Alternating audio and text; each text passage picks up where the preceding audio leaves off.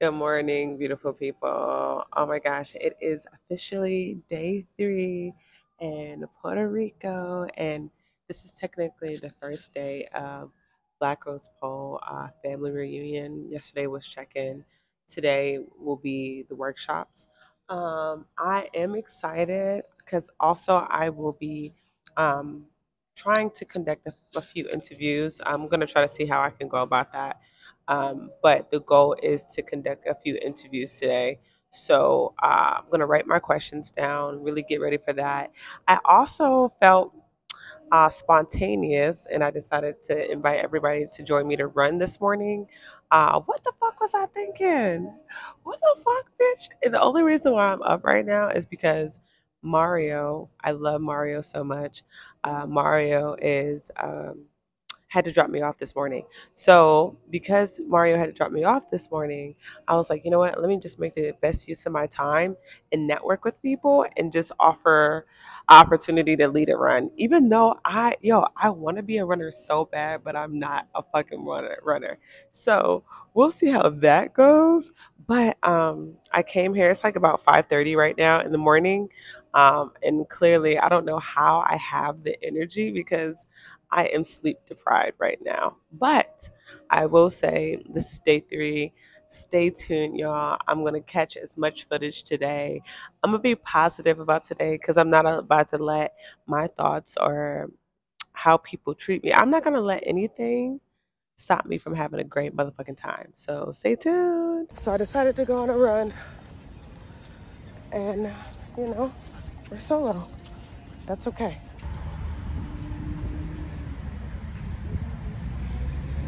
Look at this.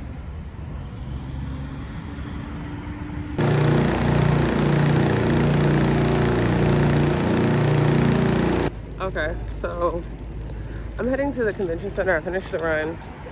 Heading to the convention center super early. It says it opens at 8:30, but I want to get there early so one, I can change into my clothes for the day, and also so I can kind of like freshen up and get there early so I can have some food. So I'm trying to get that situated right now. Fingers crossed we will get in because I have nowhere else to go. So we'll see.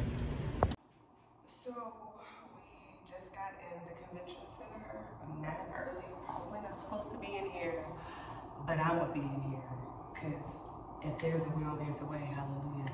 So I'm gonna freshen up and change into my Polo Glow attire for the day, and hopefully freshen up a little bit. So we shall see. It's so funny because I technically didn't have a hotel. I was staying with my friend Mario, who lived about 20 minutes away from the convention center. So I snuck in the convention center. They were like, "Are you staff?" And I was like, "Yeah." And I just literally went into a bathroom that was far away from everybody. And I just got dressed there. And I was like, this feels so familiar. Like, why am I comfortable with just finding a way in and getting dressed in a random ass bathroom? But, you know, you live life on the edge and I look cute. So why not?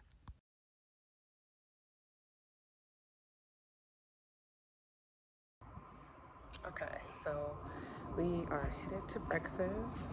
I fixed my hair. I look somewhat decent. I look pretty decent if you ask me. So let's get started. I'm excited. Yeah. You have to you should. So right after breakfast, we were guided to go into the main stage area.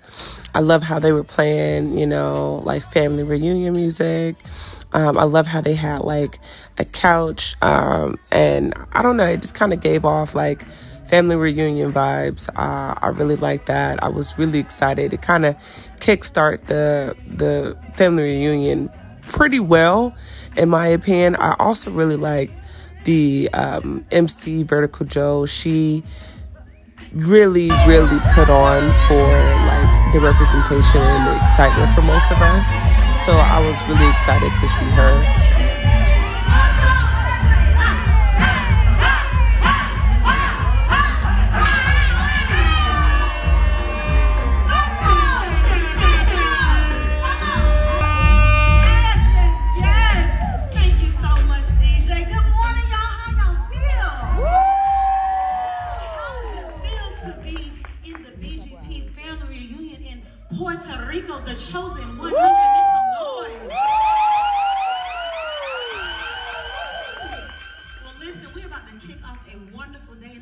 some housekeeping rules for you. And for those of you who do not know, my name is Joe, aka Firestarter, and I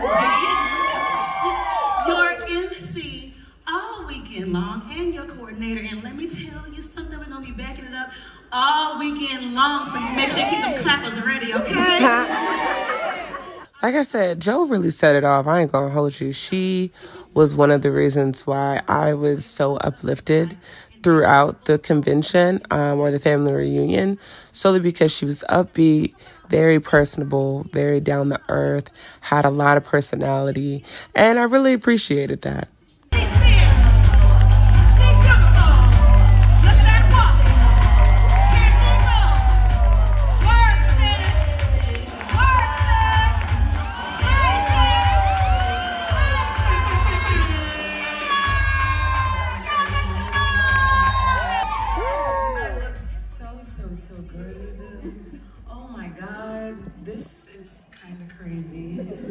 This is crazy. We got here, we made it here, and I'm so grateful to see all of your faces.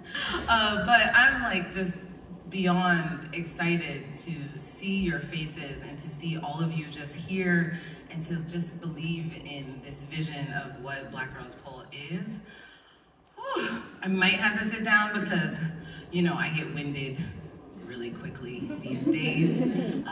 But yes, I want you all right now, I have my notes because I don't want to mess anything up and I want to make sure that I say all.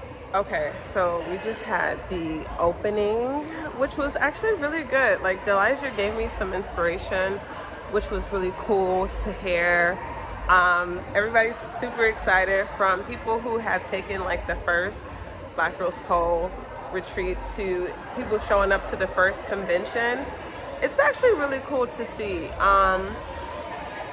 So the next class is going to be Tricks with Styles, which is with Crystal Belcher. I am going to take that class, but I feel like I need to get like at least one interview in before then. Okay, for those of you who are not familiar with Leah, she's a beast. She's amazing. We actually have some close ties that I'll go into at a later time.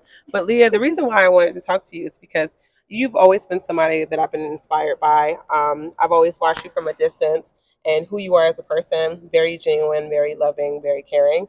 And so with Photoglow, one of the things we prioritize is social camaraderie, wellness, healthy relationships, and also mental health.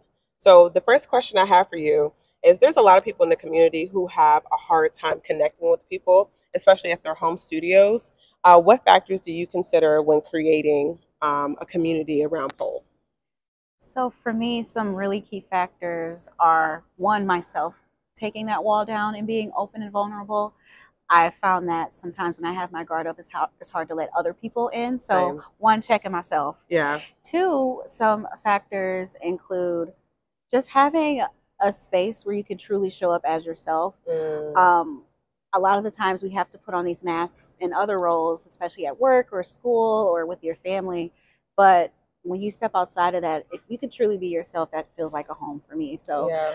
all of that helps me build my community, and Yeah. those are things that I look for. So you truly believe don't chase, attract. Yes, attract, okay. Yes. Okay, so just show up as your authentic self, Mm-hmm. and then the right people will come to you. Yes. But if it's not in your ministry, so that you'll find the lane that fits best for you. Yay? Okay. Don't ever feel bashful about asking. So I've been following Crystal Belcher for some time now, and one of the things I truly appreciate about who she is as a person is she will take the time to get to know you, to help you, to give you feedback, and to really guide you. And she's just a really sincere person. And I think that's one of the reasons why I continue following her. I continue engaging with her, because no matter how far along she's been in her journey, her pole journey, she really finds a way to connect with existing people, veterans, people who have been in the game for some time, or maybe it's their first year or their first month. She always finds a way to connect with people. And, it's a constant reminder that I kind of want to be like her when I progress as I get older in my journey. I really enjoy her class because she really is great. Like her warm up, I didn't even show y'all her warm up. Her warm up alone is just so exciting. It's fun. It doesn't feel like a warm up. She's very intentional about her moves. Everything she does inside of during the warm up or the stretch, it's leading up to what we're planning to do in class. She's just a great person to follow and to learn from. And yeah, I'm glad to be taking her classes or her workshop again. I think I met her at PSO because I want to say she's a judge wrangler. Or I forgot what the name is, or I forgot what it is, but I guess she works with the judges at PSO. And then she's an MC for PoleCon. And then, of course, she also teaches workshops there. So I've had a few interactions with her to the point where I'm like, yeah, she's a genuine person. I had the pleasure of interviewing her last year at PoleCon, and she's just a phenomenal person. And I'm really grateful to have connected with her. Direction and pull the toes off. And what I'm looking to happen is for... This is my first time taking one of Phoenix Casri's class or workshop. What I love about Phoenix is she's so down to earth, very, very, very humble. She's a very talented artist, and learning from her, she's all about technique and execution, and also like taking the time to progress. And so what I've noticed about her beginner to intermediate class, which is this workshop, is she really starts with the basics. And then as you become comfortable with the basics, she'll then tell you, okay, this is how you can progress within this movement. And I really enjoyed that. And you'll see even how she breaks it down. She tries her best to explain how to properly execute, and then the mechanics of executing, and then how do you execute in a way in which you're progressing in that movement. I also I took her one of her seminars, or I attended one of her seminars where she talked about traveling and just being a professional in the industry. And taking her class, you see her professionalism. You see how she moves. You see her level of expertise. Wow. And when it comes down to instructing, I'm approaching my first year as an instructor, and I realized that, yeah, this is who I want to become. This is the person I want to embody. This is the professionalism that I believe in, and I think would be a huge benefit if I decided to, continue progressing along my teaching journey. So yeah, shout out to Phoenix. I'm really excited to have met her along this workshop. I was supposed to interview her. Unfortunately, we couldn't align regarding our schedules, but in the future, I'll see her again. I'll definitely make sure I keep following her. That's the only thing. That's the hardest part.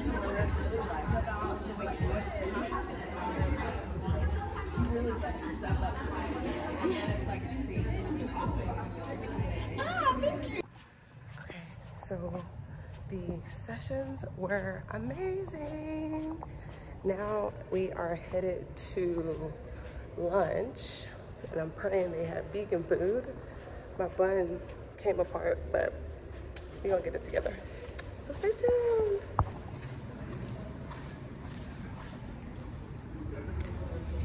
I'm on one to keep it really badly. I'm like, Mom?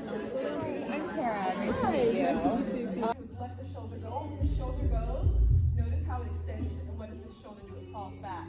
Right? And the force of the spin would just take you where you need to be. Okay?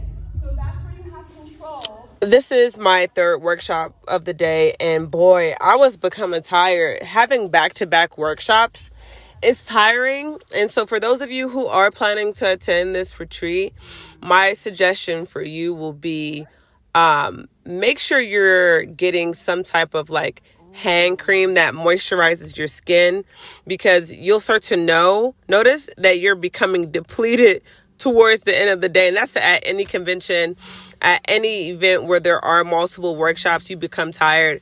I will say I need to start training more. I started teaching July of 2023, and I noticed that because I'm not taking as many classes as I once was, my training or my ability or my strength when it comes down a pole, it just is slowly depleting. And so as you can tell, I'm literally bruised at this point. I'm like, yo, I can't keep doing this. So thankfully, Phoenix gave me a wrist guard, which is like a sweatband for your wrists. And that kind of helped me through the last couple of sessions or the last couple of moves for this workshop. But I was beat the fuck up. And like, when I say my hands were red, oh, look at those calluses, child. Beat the fuck up. But it was actually good. I have a lot of recordings. I need to train more. I had spent some time at this hotel, which was next door to the convention center. For those of you who are attending, try to get a hotel nearby so you could just walk. Hello, everyone. We are back at it again. This is day 3, technically, of me being in Puerto Rico. This is technically day 1 for Black Girls Pole. It's been phenomenal thus far. I am having a great time. I am meeting great people. Next up is game night, so stay tuned. And that's all I got. Period. What does representation mean for you in the pole dance community? Representation means to me that everyone feels included and that they know that no matter what age they are, what size they are, where they're from, that they belong in pole. So I think that's so important in making things gender inclusive, because you know, Black Girls Pole is really for everyone to be a part of, but really specifically I think for Black women who oftentimes don't have that representation at their pole studio, so we can be able to network with other people who go through similar things, people who look like us, who understand what it's like to be a Black woman. So it's just really important to elevate Black voices, because like Black women are magical.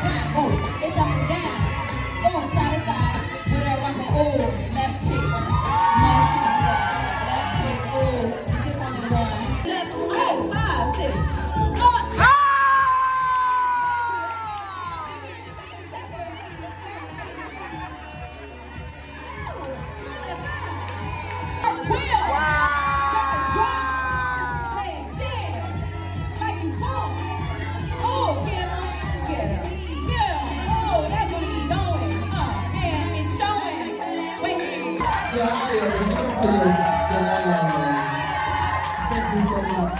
Good night.